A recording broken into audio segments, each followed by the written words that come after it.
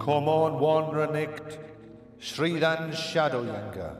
Shioton Sweven tha that horn wretched Healdan Shouldan, Yala Butum Anu. That was Ildam Kuth, that him no muster they mitod nolda, sa sin sheda, under shadow bregden. Ac hey watchanda, rathamon andum bad bullion mood, biadwa yathinges. Da come off mora, under misli othum, Grendel Gongan goddess Iraba. Mentus a man sheda man acunas sumna basurian in celadam hayan. Ward under welcome to thus that hey ruin wretched, gold selagumina, yerawost wissa, vatum farkne. Ne was that forum asith, that hey hrothgar as am yosokta. Navra he on alda dagum, erne sidan, yadran hala, yal thenas fund. Come thou to wretcheda, rink Scythian, dramum bedilad. Dora suno onan, fair bendum fast, sithen hey here of fulmum at thran. On brad the Beowulf higdi, the hey abolian was, wretches moothan. Wrath after thon, on fagne floor, feyond treadada, eod iramud, him of Iaragum stood, Lia Yelikost, leoct on fire. He came in dark night, the striding shadow-goer. The archers slept who that horn-gabled hall should guard, all but one. It was to men known that them he could not, when the Lord wished not, the sin-scather under the shadows bind. But he, watching, wrathful in horror, waited in boiling mood the battle's meeting. Then came from moor, under the mist shadows, Grendel walking. God's anger he bore. The crime scather meant to ensnare one of mankind in that high hall. Went under clouds to where he, the wine hall, the gold hall of men, readily knew, golden, gleaming. Nor was that the first time that he Hrothgar's home had sought. Yet never in his life, before or since, harder luck and hall thanes did he find. He came then to the hall, a venturing warrior, deprived of dreams. The door soon gave way, though fast with forged iron bands, when he touched it with his hands.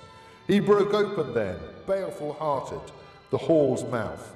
Now he was angry. Right after that, on the shining floor, the fiend trod. He entered in irate mood. From his eyes stood, flame-like, a baleful light.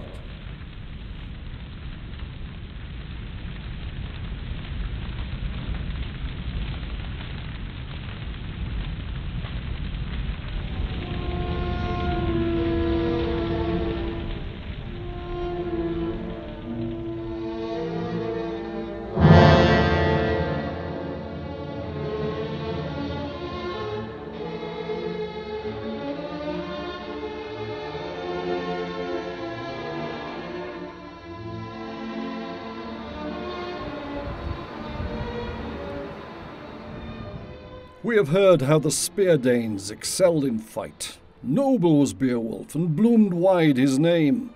By praised deed shall one man thrive amongst mankind.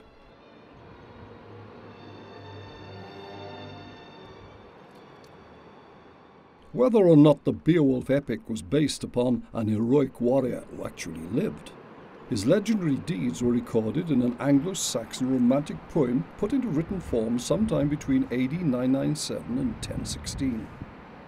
The work of two different scribes is apparent, the second of whom appears more accurate. The manuscript recording a poem likely to have been created long before. Although Northern European in origin, Beowulf's poem was both composed and inscribed on a manuscript in an Anglo-Saxon England. With its 6,356 short lines, out of a total body of Anglo-Saxon poetry comprising some 30,000, importance of the poem for the study of their language has always been self-evident. More recently, the poem has been recognised as a significant work of art.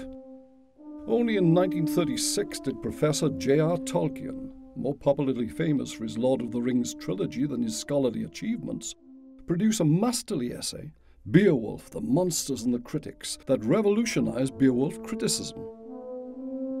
Where previously the poem had been regarded as little more than a rich mine for linguists, made up from two unrelated stories and containing a number of historically interesting but artistically valueless digressions, Tolkien perceived it as a unified work of art. It is very much a whole work of literary art.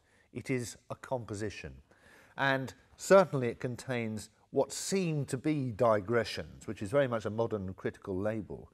But I think it fair to say that all these things have been shown to be, in various ways, either contrasting or amplifying or otherwise enhancing our appreciation of the world of the poem and the central narrative, which is the life of the hero.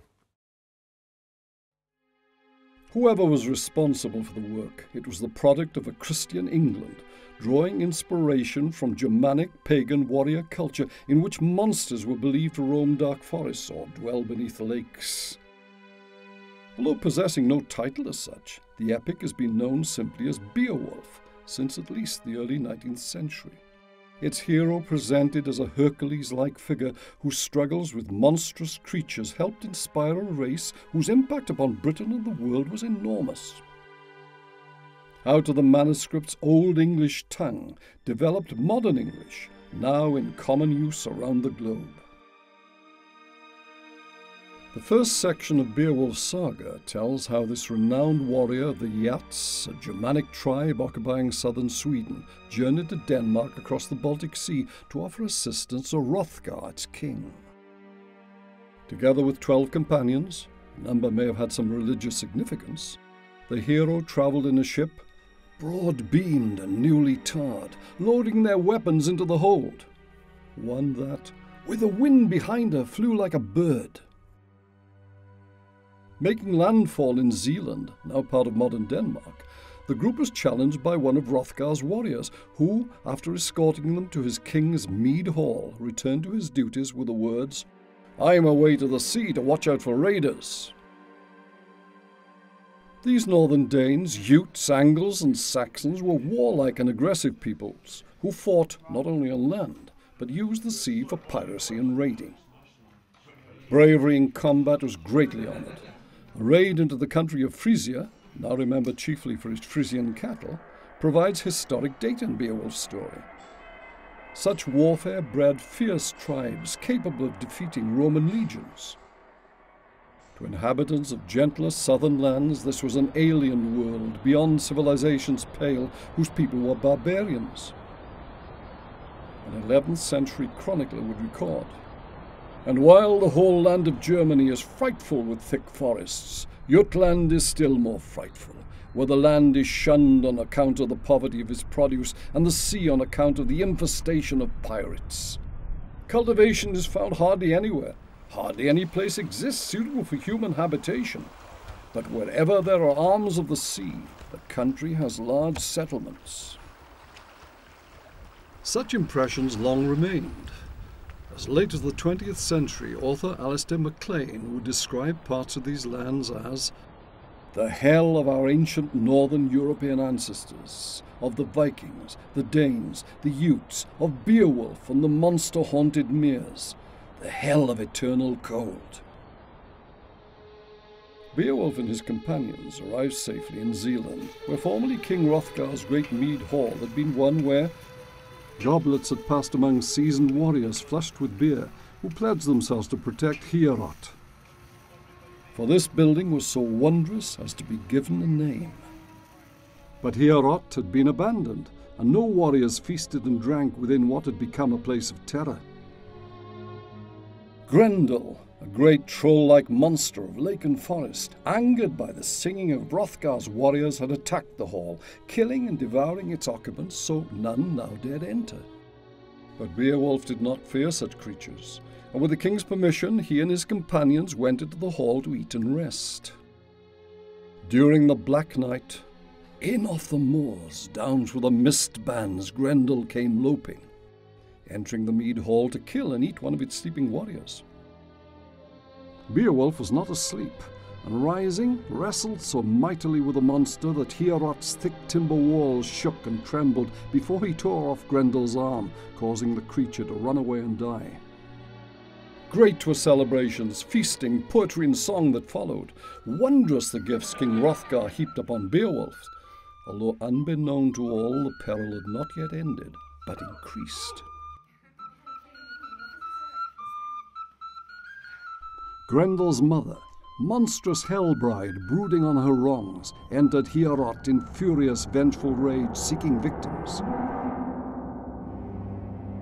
Tearing down her son's severed arm from where it had been nailed as trophy, she seized and ate one of the Danes' greatest fighting men before retiring to a home at the bottom of a blood-stained lake. Asleep in a neighbouring hall, Beowulf woke to discover the monster had returned back to her dread abode, slaughtering all who dared follow. But Beowulf was unafraid, and armoured with a fine coat of chain mail, dived into the lake, swimming down to kill the evil creature in a cavern deep below its monster-infested waters. Greatly honoured yet again by Hrothgar, and laden with gold and precious gifts, Beowulf's return to Sweden ends the first section of his saga.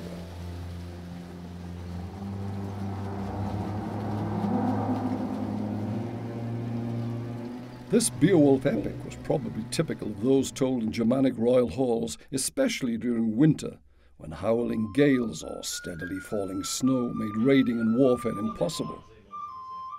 Warriors would feast and drink, listening to stories of great bravery against enemies, or even monsters like those the mighty Beowulf had confronted and killed. Northern tribes had defeated and destroyed two powerful Roman legions. And when Britain was abandoned by Rome in the 5th century, Ute, Angle and Saxon increased their raiding against its now defenceless peoples. Long ships grounding on undefended British beaches brought with them a bloodlust that caused great suffering to coastal dwelling peoples. But raiding led to migration and settlement, and soon much of southeastern England was in the hands of peoples European chroniclers would name Anglo-Saxon. Like Beowulf, these warriors often wore chainmail, bearing axe, spear, or sea-axe, the short sword that gave Saxons their name. And like their hero, few could withstand them. Much of Roman Britain, occupied by Beowulf's pagan peoples, had already converted to Christianity. But it seems only more westerly British regions retained their faith, and so it's recorded, held great hatred for these newcomers with their old gods and evil ways. Possibly this was reason why Rome's Pope Gregory dispatched St. Augustine to England in AD 597, where, after landing at Ebbsfleet, Kent, he would convert its King Ethelbert and many of his people. Augustine built his first church at Canterbury, not the great stone edifice of today, but a relatively simple wooden structure that reflected his new convert's timber building tradition.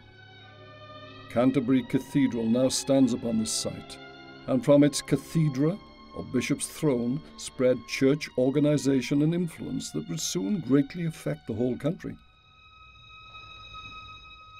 Yet this was not modern Christianity with its 2,000 years of evolution, but one developing out of paganism, often with bloodshed, since the old gods had powerful followers. The poem as a whole, it provides such a very good response to a question, a rhetorical question, which a hardline bishop called Alcuin famously asks in a letter which he has written to the monks, the abbot of an abbey, not quite sure which one, where the monks have been listening to heroic poetry in their refectories instead of the Gospels. And Alcuin tells them off for this and asks the rhetorical question, what has the hero Ingeld to do with Christ? And in Beowulf we have references to this very hero Ingeld. At Bury St Edmunds in East Anglia, Sigebert, its first Christian Anglo-Saxon king, founded a religious community, only to be challenged by Mercia's pagan king Penda, who hated the new faith. Sigebert would be killed in battle, seemingly bearing no weapons, for he had become a man of peace, and it may be his body was carried here for burial. Yet Christianity would continue to extend its influence. King Edmund, also a Christian, was certainly buried here in AD 869 after being murdered by Danes, although Bury has nothing to do with his interment, being derived from the Saxon burra, or fortified settlement. So many events considered miraculous occurred before and after Edmund's burial. He became a saint. Amongst these, it was claimed that his severed head, hidden deep in a forest by the Vikings and guarded by a wolf, instructed the faithful as to its whereabouts so it could be buried on sanctified ground. St Edmund was the last of the Woofing kings who had ruled the kingdom of East Anglia. Shortly afterwards, in AD 1020, the Danish king Canute, he who is said to have ordered the tide to turn back but failed, in restitution made the saint's burial place an abbey, one at whose high altar 200 years later rebellious barons swore to force King John's acceptance of Magna Carta, yet another turning point in British and world history. Even though few traces of its original Saxon work remain, a ruined Bury St Edmunds still displays something of the medieval magnificence inspired by the faith of these converted Germanic peoples.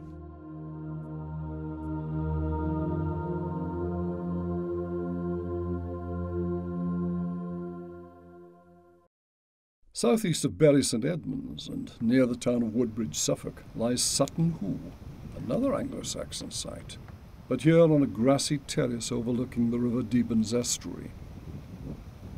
Now part of a National Trust exhibition complex, this 250-acre, tree-fringed open area was obviously a place of great significance for Anglo-Saxon peoples, its undulations and mounds marking burial sites of their great leaders and chieftains.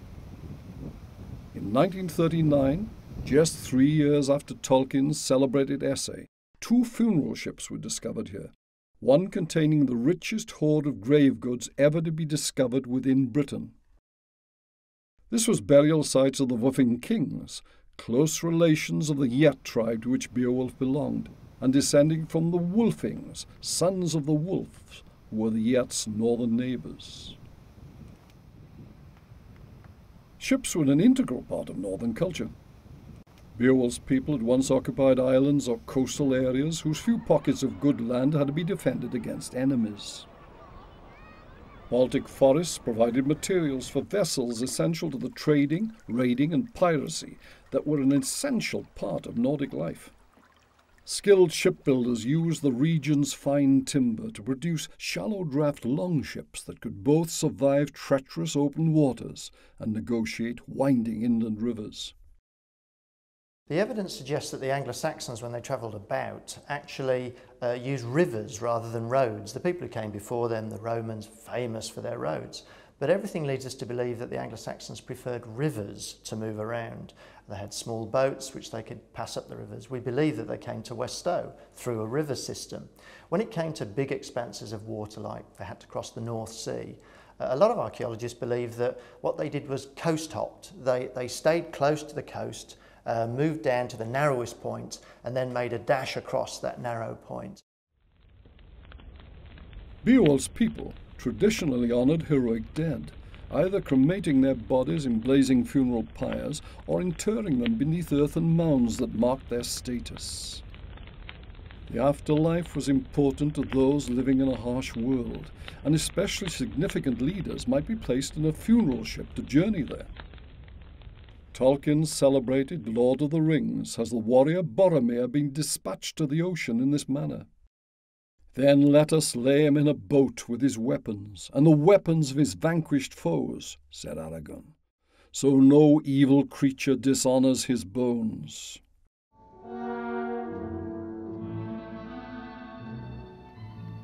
Although Anglo-Saxons had been settled in England for some 200 years, during which time many had converted to Christianity, at Sutton Hoo in the early 7th century they followed pagan tradition, although burying 2 funeral ships, rather than sending them out to sea. Amongst other items recovered, there was a hoard of superb armour, weaponry, and ornamented grave goods. The vessel itself had all but vanished, but soil impressions revealed it to have been of great size. This was a burial site of the highest status, its accompanying treasure hoard containing a shield emblazoned with eagle and dragon, magnificent sword with a jewelled hilt, together with fighting spears and axe. Perhaps of even greater significance was a coat of the finest ringmail of such worth that its deliberate burial reveals the great honour being bestowed. Mail coats then and later were so difficult to manufacture and thus so precious, they were usually handed on for reuse. The Bayeux tapestry shows dead being stripped of their mail coats after the Battle of Hastings in AD 1066. This Sutton Hoo burial also contained a superb ceremonial or parade helmet, ornamented with snake-like crest, face mask, and cheek guards. There were fine bowls, drinking horns and cups, cauldrons and lamps that would be needed by the hero in his afterlife. Everything discovered here, whether armour or weapons, or the clothes, shoes and belts adorned with superb enamelling and jewellery, revealed this to have been a leader of great wealth and even greater honour. This was probably the grave of Radwald, king of East Anglia, who died early in the 7th century, slightly before the Beowulf epic was written. Religious practices suggested by his burial shed light on the mixture of pagan and Christian elements that Beowulf contains. Burials and grave goods, mead halls and kingly gifts tell that Beowulf's people had organised themselves into close-knit and well-ordered societies in which, although predominantly masculine through love of war, women were able to exercise great influence. At this society's head was a king whose power, although not always hereditary, was exercised through his thanes, a personal band of warriors selected from a noble class of earls. Below these were freemen commoners who provided essential skills and service, all being seasoned fighters. The whole social structure supported by slaves or serfs were also expected to play a part in battle. Loyalty and service was owed to king or queen and one another. Heroic in story and scale, Beowulf emphasises more the masculine and military than everyday domestic aspects of what became an Anglo-Saxon society. Even so, there is clear evidence for much domesticity, since these peoples had come as colonizers, not raiders. Anglo-Saxons seem to have occupied villages much like those of their ancestral lands, ignoring former Romano-British settlements, creating new dwelling places and shunning earlier towns and fortifications. It's been suggested they may have regarded such places with superstitious awe.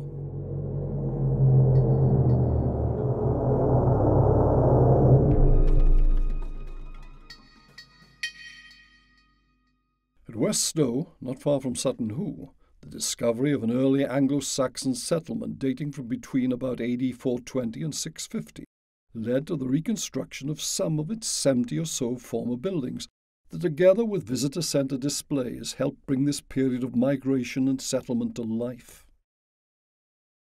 What is known as the oldest house was built in 1974 and used, amongst other things, to test the concept that these dwellings had been constructed above pits. The sunken house nearby was created on the same assumption, although the concept is no longer supported. There is also a reasonably substantial family house providing insight regarding furnishings and living conditions of the day.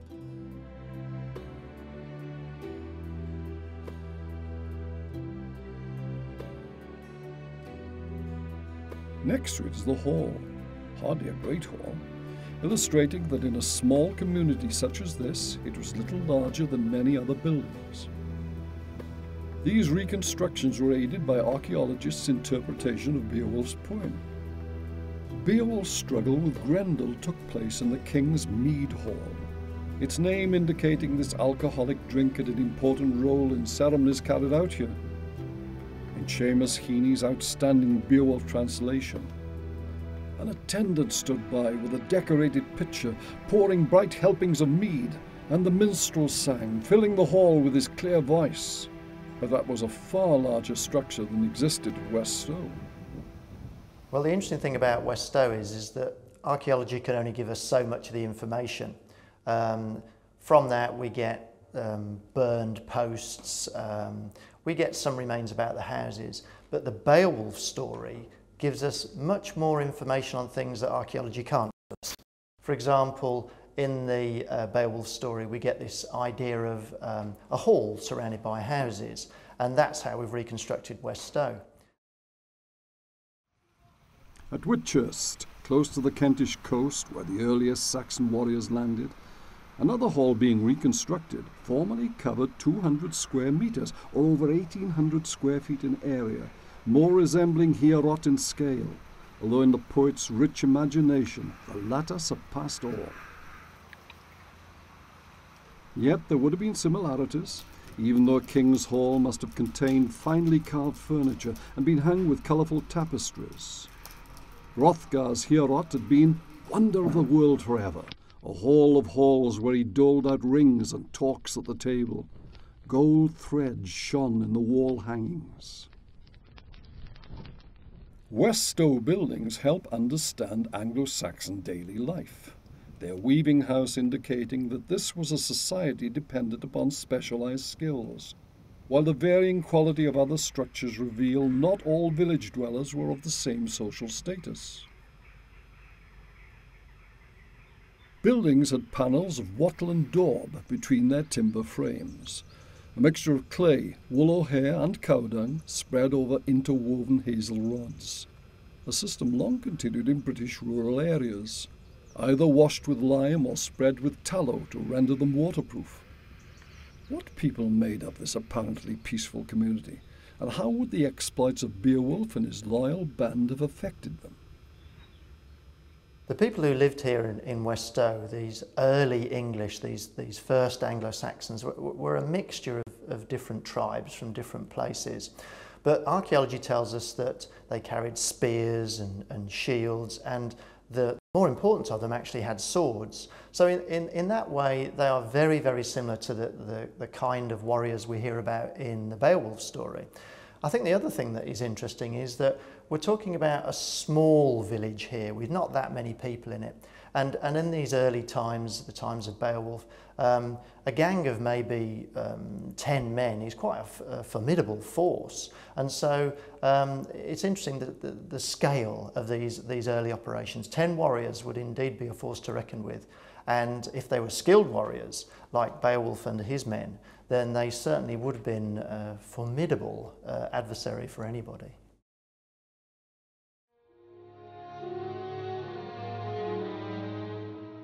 The fierce independence of the Anglo-Saxon is perhaps indicated by British Christianity's ready adoption of pagan designs and traditions.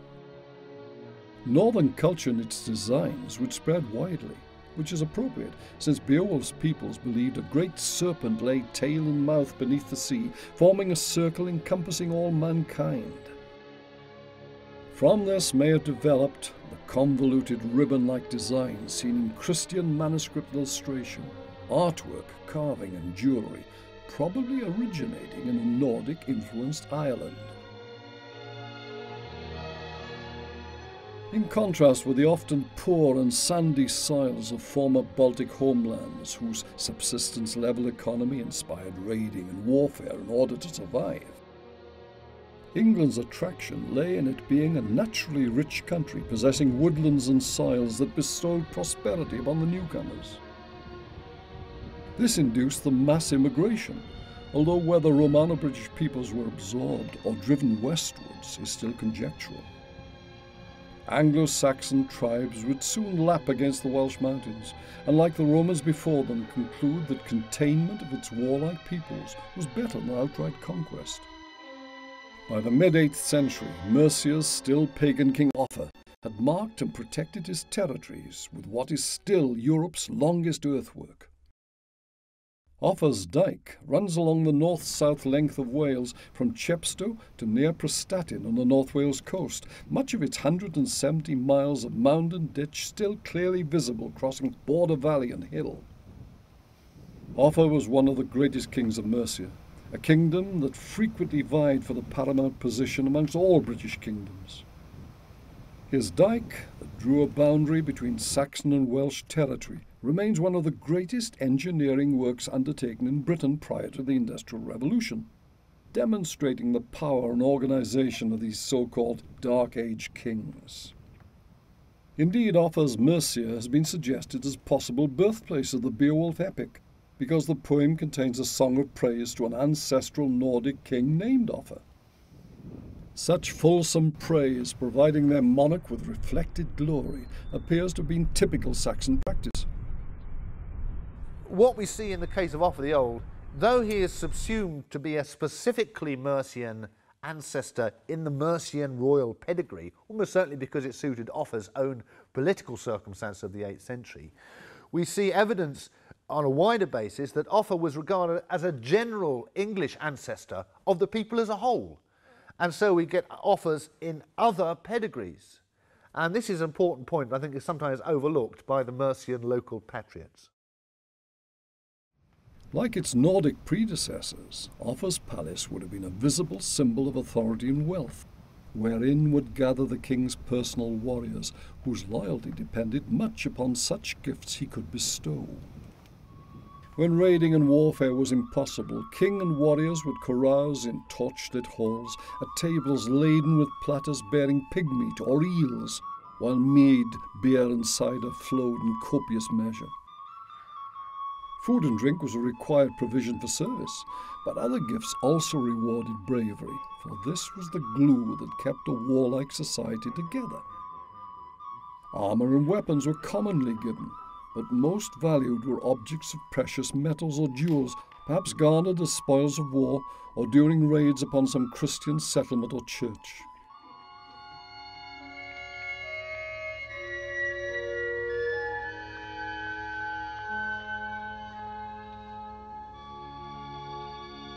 Gifts were presented with great ceremonial, while companions applauded and ancient tales were retold. Lavish rewards I received for my part in battle, beaten gold and other things. There was singing at the banquet table. An old teller of stories recalled the early days. A battle-scarred warrior bowed with age would remember the deeds of his youth. Pagan, bloodthirsty and warlike though it was, quick to seek revenge for slight or wrong. It is better to avenge dear ones than give way to mourning, said one of Beowulf's followers. Always ready to fight for honour or die in the attempt. This society placed measurable value upon its individual members, since all, even the meanest, formed part of one social fabric.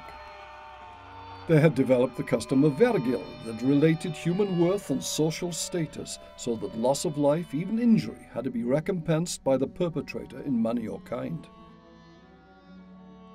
Here at Westow, the archaeologists have found out that the people who lived here, these early Anglo-Saxons, were a very interesting mix of people. There were Angles, Saxons, Frisians, Franks, a whole mixture of people who may be joined together in the course of their travelling to get here. They came up the rivers in their boats and they settled here in one of these very early pioneering settlements next to a river. We know there were plenty of other settlements up this river, not far from this one, spread all along the River Lark here in Suffolk. When they got here, they did some things exactly the same as they'd done in their homelands, like we found pottery and jewellery which matches perfectly, and other things that were rather different, because over here in England, the structures that they built, the houses and halls that we hear about in Beowulf, they tend to be separate units, where the archaeologists found out that back in their homelands in Northern Europe, quite often they lived in these long houses where the units were joined together. So there are some subtle differences between the way that they used to live on the continent and the new way that they lived over here.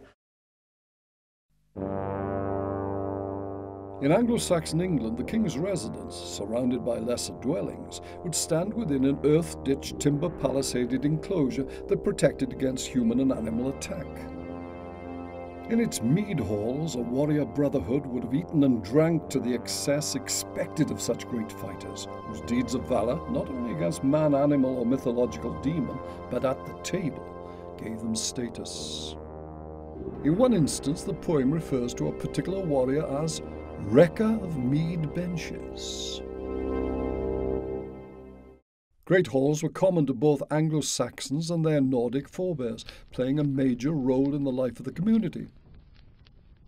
Beowulf fought the monster Grendel in such a hall, and in a similar structure dedicated to conviviality, a still pagan Offa oversaw treacherous murder.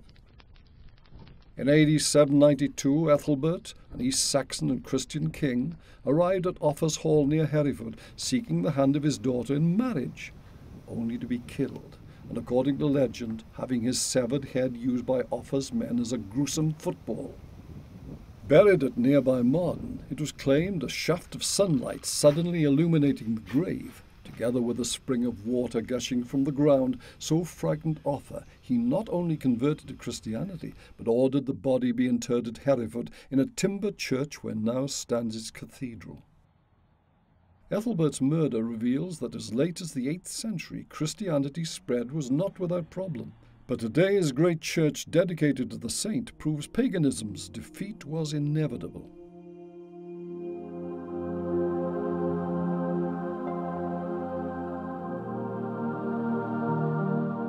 Close by Hereford, beyond Offa's Dyke, lay a hostile western Britain, now Wales, whose hills, lakes and forests were not dissimilar to some northern homelands, and might thus have prolonged or even inspired beliefs that monstrous creatures existed.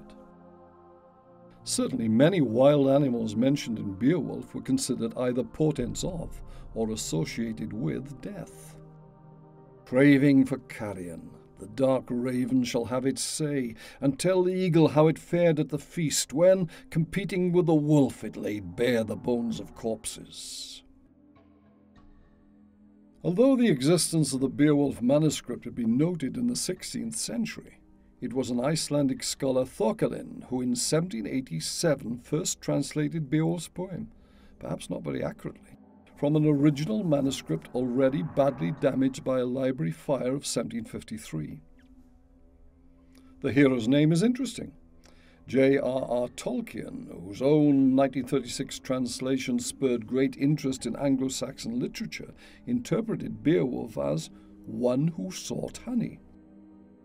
Since wolf could mean either the animal itself or one who hunted, and since bears loved honey, Tolkien suggested this was illusion and wordplay. All would have understood as meaning bear hunter, that is, hunter of bears.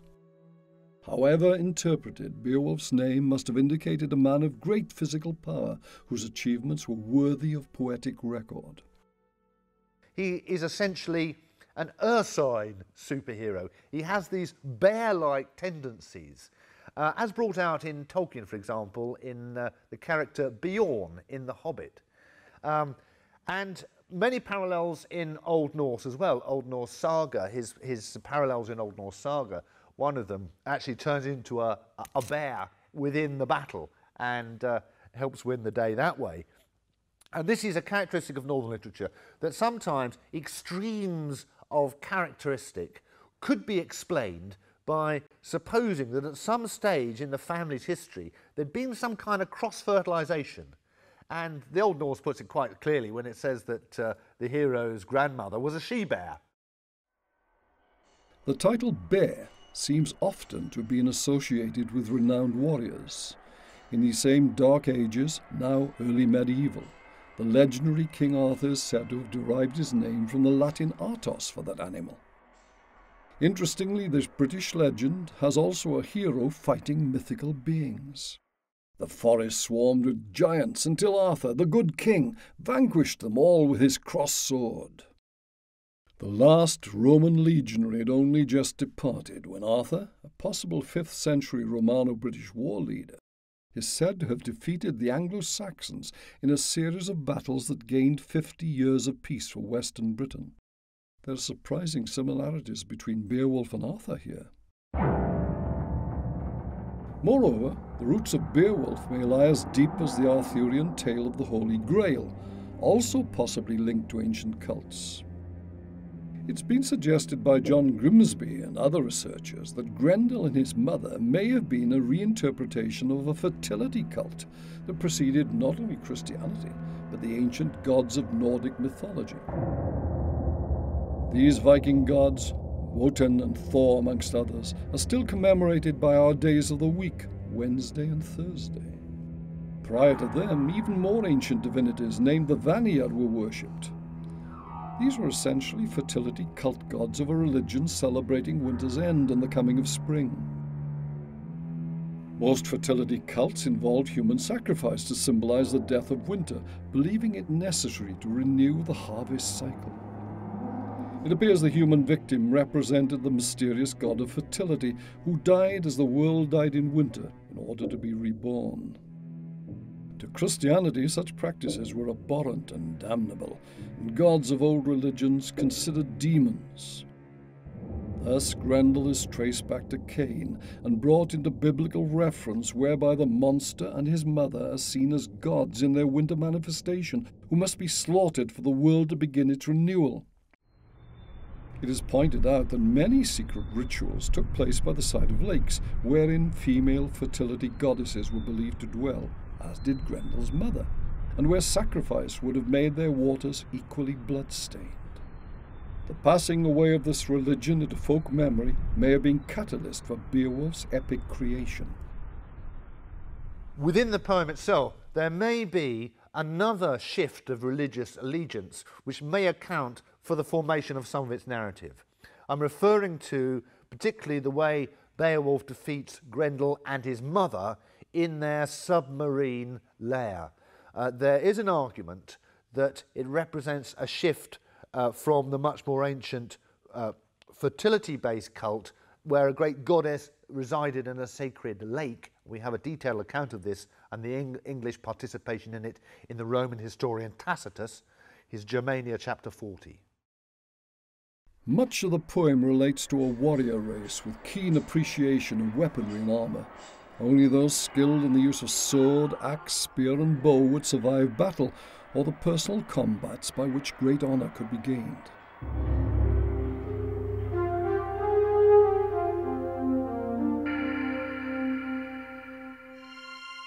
Sutton Hoo's helmet was obviously not intended for war, but display, although Beowulf is said to have worn a helmet made of beaten gold embellished with boar shapes. In reality, any warrior's head would have been protected by a round iron helmet furnished with nasal and eyepiece, his face and neck protected by hinged metal straps. A decorative boar design represented the wearer's fierceness and courage, for this was an animal whose charge could run a spear shaft through the length of its body and still be capable of rending and tearing the hunter who held it. Warriors who had gained wealth through combat or gifts would have worn valuable mail coats made by northern smiths renowned for their metalworking. Beowulf's epic poem makes clear that coats of mail armour were so valuable as to be handed down from father to son, while that buried at Sutton Hoo indicates the honour bestowed on this particular warrior. A round wooden shield was also carried, its bearer's personal choice of decoration foretelling later heraldic devices that identified in battle. Beowulf's world traded widely, and he and his followers would have known and employed objects from as far afield as the Middle East and even India. Christian objects and materials would also circulate amongst this pagan society. Booty gained by ship-borne warriors who had raided and looted defenseless religious sites and monastic settlements. Even so, this Germanic society seems to have possessed an innate grimness. In far gentler and sunnier Mediterranean lands, Roman and Greek could believe heaven to be a place of golden fields in whose sunlit glades nymphs and satyrs might frolic. But the landscape of darker northern territories was one where human attack or accident might readily be interpreted as the actions of evil creatures always ready to rend or destroy. Seamus Heaney's outstanding Beowulf translation reveals the influence of such dark beliefs. Sometimes at pagan shrines they vowed, offerings to idols, swore oaths that the killer of souls might come to their aid and save the people. That was their way, their heathenish hope. Deep in their hearts they remembered hell. Once again, the poet remembers cults older than Christianity, for it was not the Christian devil these people were worshipping, that fertility gods a Christian church had demonized. Other fascinating insights into Germanic society are provided by this poem. Beowulf is portrayed as an honourable warrior who, although brave and fierce in battle, never took advantage of another's drunkenness and could always hold his temper in check. The fact it seemed necessary to record this in such a work suggests it was an unusual warrior characteristic, and thus Beowulf's poem might be considered as much a code of social and military behaviour than a record of one man's courageous deeds. There is evidence from this and other early societies that drink, and perhaps even some form of drugs, were taken before battle to inspire what now appears superhuman courage and strength. At the Battle of Stamford Bridge in 1066, a Norse berserker, red-bearded and mighty of limb, probably in a drug-induced frenzy, alone held the River Derwent's bridge against the whole of an Anglo-Saxon army, and all but changed the course of history. Drug-taking has also been traced back to early religious practices, whereby it was believed that drug-induced ecstasies were manifestations of possession by deity. This could also take an animal form, including that of a boar or a wolf, particularly admired for their courage and ferocity. So at what period did pagan and Christian practice blend together as displayed by the Beowulf narrative? Whoever was the actual poet, his knowledge of pagan beliefs and practices is intriguing, since any educated person of that period was almost certainly Christian. It is possible that his personal faith was inextricably intertwined with pre-Christian pagan beliefs, and in this he may have resembled Redwald, king of the Woofings in East Anglia, greatest of the kings buried at Sutton Hoo. Indeed, there are those who believe that the work would have been composed not long after the time of the ship burial. Given that the Woofings shared a common culture with the Yeats, East Anglia has a strong claim to be the cradle of this astonishing epic. It is certainly very likely that when looking for an inspirational subject, the poet would look to those with a strong affinity to the ancestors of his race. All we have in terms of arguments for the composition of the poem is the text of the poem itself. And I have argued in my own work on Beowulf, neatly published in the little book, The Origins of Beowulf, that a number of independent indications point to a composition several centuries before the surviving copying of the manuscript and in an Anglian kingdom. And certainly Mercia is a possibility, but so is the kingdom of the Eastern Angles here in Norfolk and Suffolk. And there are a number of independent genealogical arguments which, as I say, converge on that possibility. Whoever composed the work had certainly received a Christian education, producing a version possibly less simple than the pagan original told or sung in mead halls, and laying greater emphasis upon Christian-style traditions and beliefs. Even though Beowulf is not an historic figure as such, the fact certain characters and events portrayed are real suggests his fictional character was inspired by known heroes. There can be no doubt the poem was composed after Ute, Anglo and Saxon tribes landed in Britain, though perhaps based upon more ancient stories amended to suit period and audience. According to the epic, after returning from what is now Denmark to Sweden, Beowulf took part in a disastrous expedition led by King Hygelac into Frisia, largely modern Holland, recorded by Gregory of Tours as taking place in AD 516. With the historic Hygelac killed and his army destroyed, in the poem his widow offered Beowulf the kingdom in preference to her own son. Instead, Beowulf chose to become the young king's guardian and advisor, accepting leadership only when the boy was later killed in battle, thereafter ruling his people in prosperity for some 50 years. The poem's second section concerns an older Beowulf, who, as king of his people, has ruled wisely and bravely for 50 years, a period that ends when treasure beneath an ancient burial mound was robbed and its guardian dragon woken. This ancient funeral barrow, resembling those often to be seen against British skylines, is clear reference to Nordic and earlier burial practice. A treasure trove of great richness, glittering gold spread across the ground. These ancient tombs are often associated in legend with dread warnings, and so it was in Beowulf's land where the high-born chieftains who buried the treasure declared it until doomsday to be so accursed.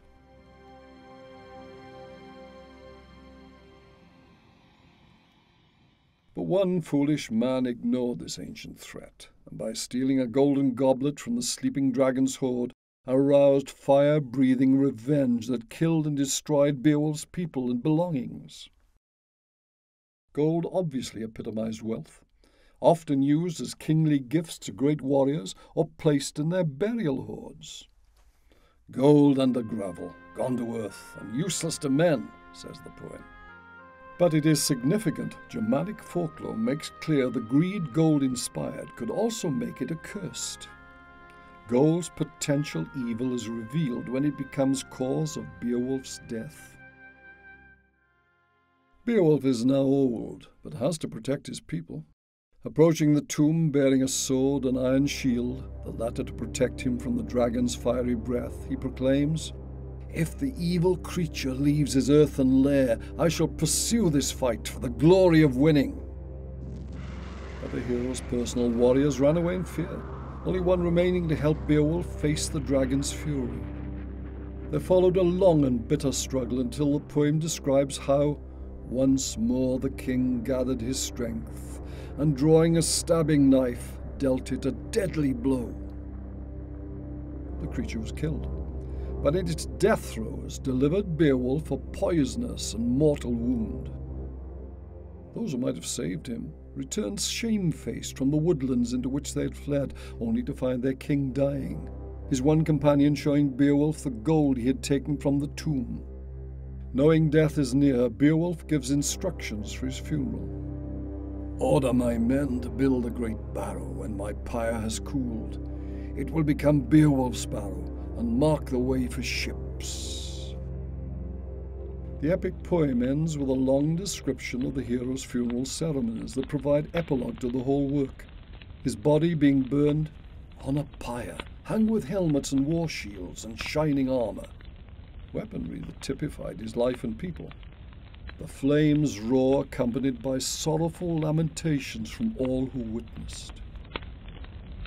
Like those at Sutton Hoo, Beowulf's remains were interred under a great earthen mound, here raised high above the sea that so influenced these northern people's destiny.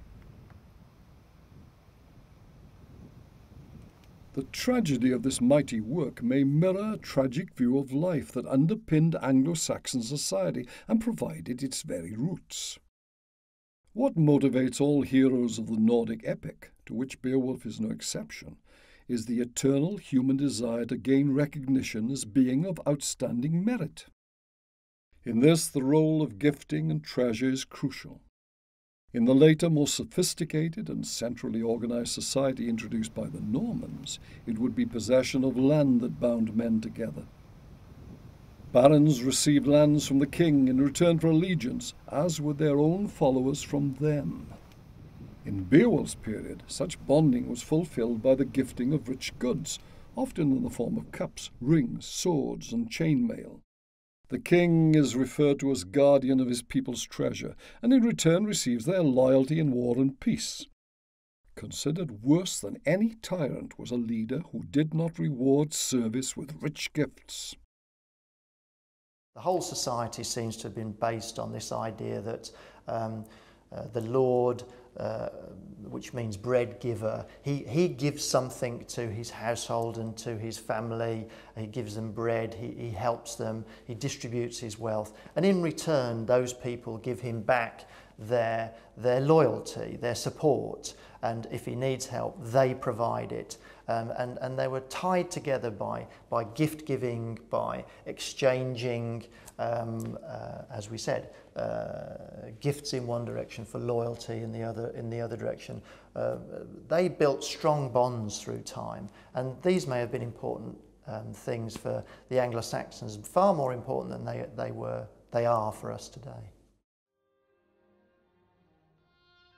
But in the culmination of Beowulf's epic, such treasure brings about the final catastrophe that is Beowulf's death.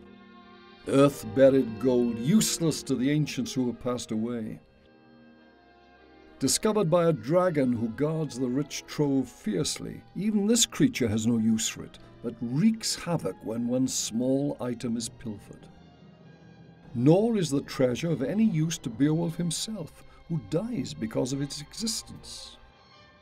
Thus, by recording what seems a simple fight with a dragon, the poet questions the bonding material of his own world, finding within a deep emptiness that bestows the poem with great poignancy. To achieve his effect, the writer employed a number of poetic devices, although Anglo-Saxon poetry did not use the rhyme that became commonest of poetic tools. Instead, the poet employed constant alliteration, using the same letter to begin the words that make up half of a short line. Each line is a caesura, breaking in the middle, that provides a sense of tension. Certain phrases repeat themselves, and in so doing bring with them a richness of use from their context in other parts of the poem. Finally, kennings are used, something between synonyms, that is, words meaning the same things, and guessing games. A sword becomes a battle friend. A demon is a shadow walker, and the sea, the whale's road. By their use, the poet encourages a creative attention in his listeners, as well as opening up a richness of vocabulary later English was never again to possess. Further, the poet uses references once thought of as digressions, but now seen to play an essential role in the thick layering of a narrative whose hard core is the story of combats against three monstrous beasts. That is the heart, if you boil it down, of our narrative. But what our poet has done, he has taken this storyline and turned it into much more than a mere folktale. It is one of the great epics of world literature. An epic in which these three monster hero combat scenes become three moments in an exemplary life of our idealised mortal hero, confronting the big questions of life, the universe and everything. And interwoven into that basic threefold structure are the ancestral traditions and legends of the Old English people, woven into it that gives it its great geographical and historical perspective located in the 6th century Northlands.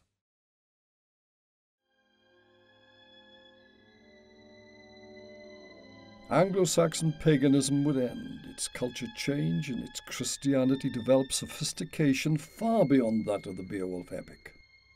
Even in what appears to be an essentially pagan work, there are strong Christian elements, with much of the story being told in this context. Many scriptural references are made to the Old Testament.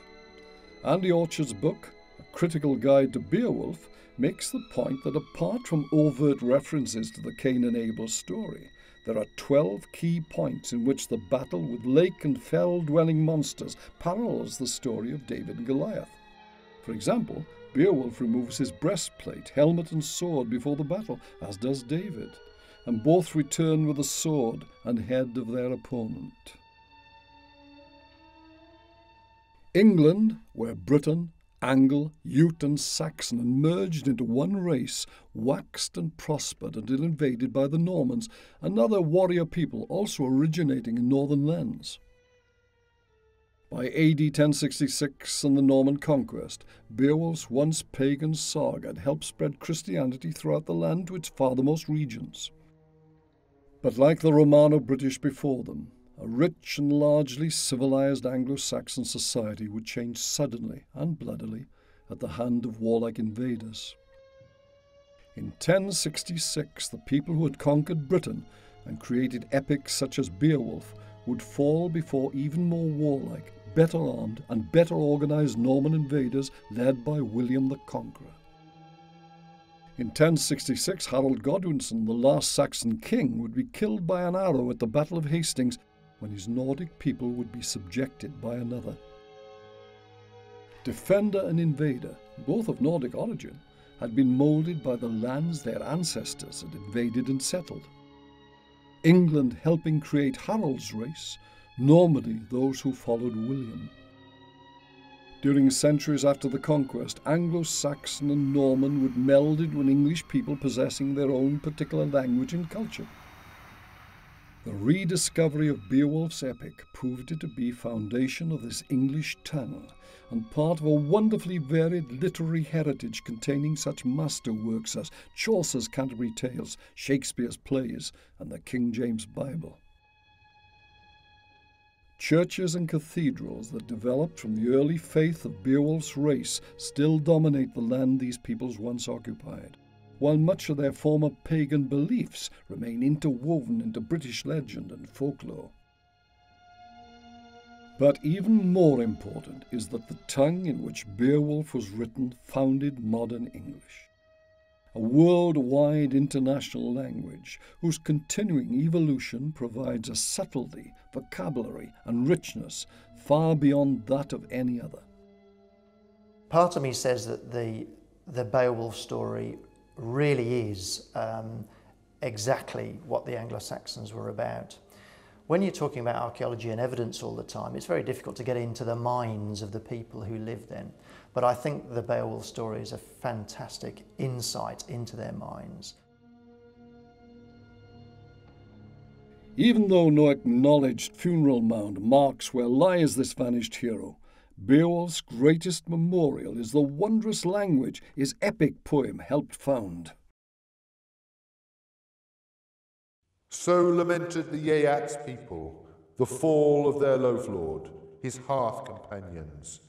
They said that he were of world kings, of men the mildest, and the gentlest, to his people the kindest, and for fame the most earnest.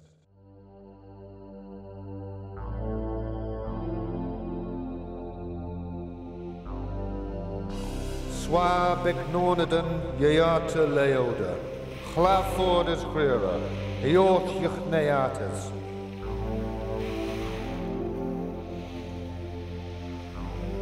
Quedan datiwara, Warol Kuninga, Mana mildost, and Mon thwarost, Leodum lidost, and Lof Geonost.